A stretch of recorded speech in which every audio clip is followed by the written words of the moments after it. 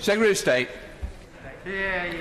Mr. Speaker, before I make my statement today, I'm sure the whole House will want to join me in offering our condolences to my right honourable friend, the Prime Minister, and my noble friend, the Baron Johnson of Marylebone, on the loss of their mother, who sadly passed away yesterday.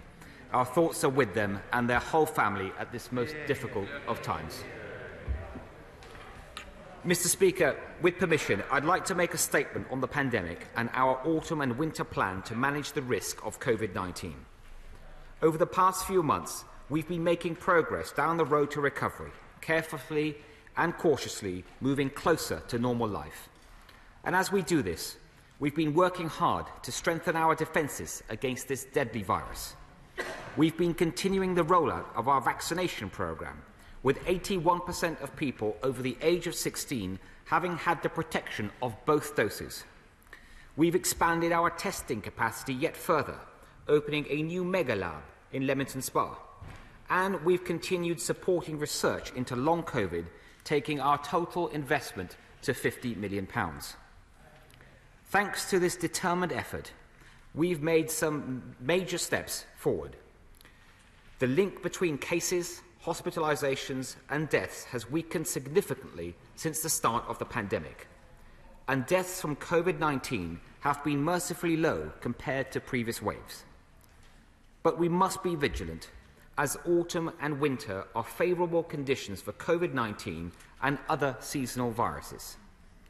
Children have returned to school. More and more people are returning to work. The changing weather means that there will be more people perhaps spending time indoors, and there's likely to be a lot of non-COVID demand on the NHS, including flu and norovirus. Today, keeping our commitment to this House, I'd like to provide an update on our review of preparedness for autumn and winter. The plan shows how we'll give this nation the best possible chance of living with COVID without the need for stringent social and economic restrictions. There are 5 pillars to this plan, Mr. Speaker. First, further strengthening our pharmaceutical defences like vaccines. The latest statistics from the ONS show that almost 99% of COVID-19 deaths in the first half of this year were people who had not received both doses of a COVID-19 vaccine.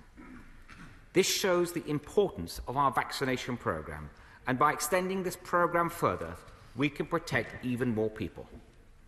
Almost 6 million people over the age of 16 remain unvaccinated in the UK, and the more people that are unvaccinated, the larger the holes in our collective defences.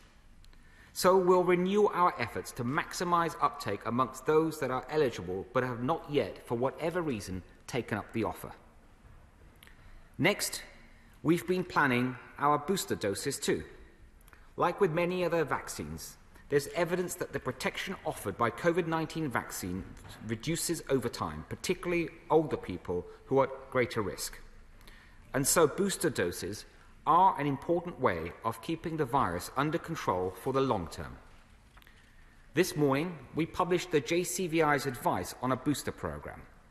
They've recommended that people who were vaccinated in Phase 1, that is, priority groups 1 to 9, should be offered a booster vaccine. That this vaccine should be offered no earlier than 6 months after the completion of the primary vaccine course, and that, as far as possible, the booster programme should be deployed in the same order as Phase 1. I can confirm that I have accepted the JCVI's advice and that the NHS is preparing to offer booster doses from next week. The NHS will contact people at the right time, and nobody needs to come forward at this point. This booster programme, it will protect the most vulnerable through the winter months and strengthen our wall of defence even further. As well as this, we'll be extending the offer of a COVID-19 vaccine to even more people, as the Minister for COVID-19 vaccine deployment announced yesterday in the House, and thank you, Mr. Speaker, for allowing him to make that statement yesterday. All young people aged 16 to 17 in England have already been offered a dose of a COVID-19 vaccine to give them the protection as they return to school. And yesterday, the UK's chief medical officers unanimously recommended making a universal offer of a first dose of a vaccine to people aged between the ages of 12 and 15.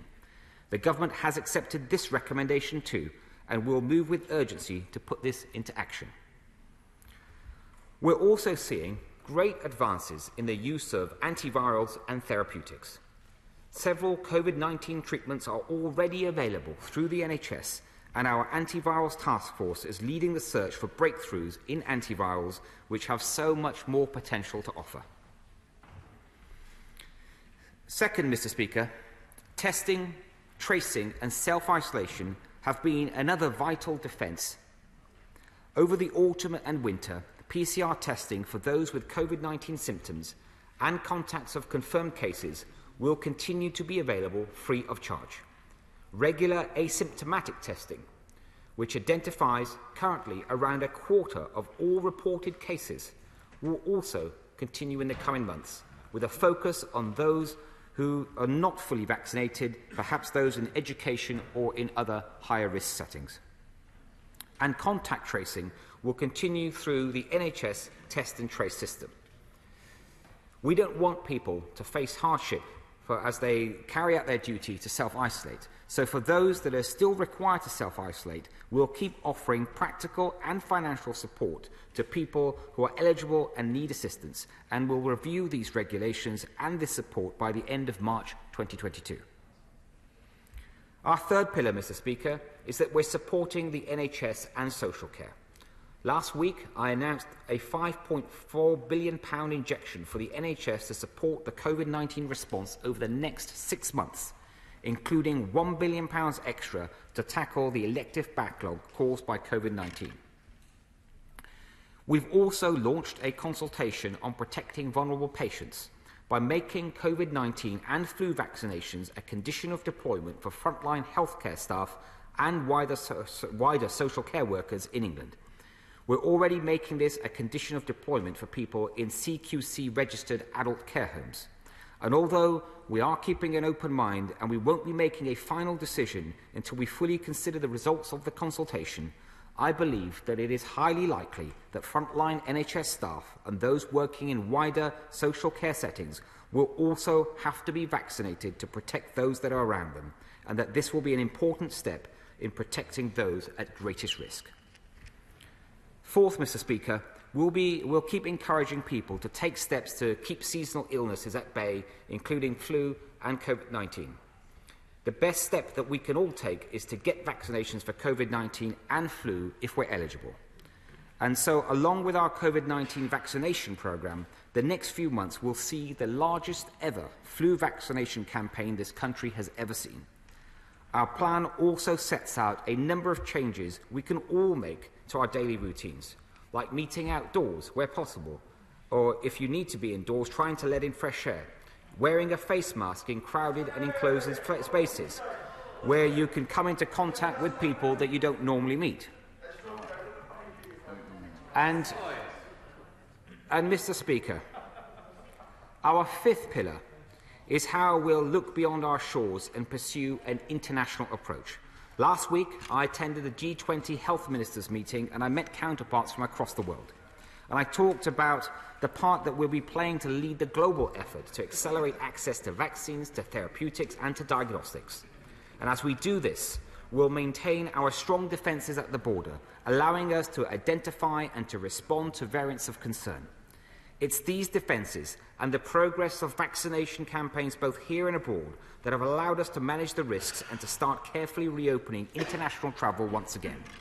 We've already relaxed the rules for fully vaccinated travellers, and I asked the CMA to review the issue of exploitative behaviour in the private testing market.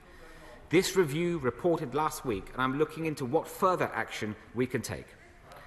And I can also update honourable members that on top of these measures, we'll be publishing a new framework for international travel, and my right honourable friend, the Transport Secretary, will be announcing more details ahead of the formal review point on the 1st of October.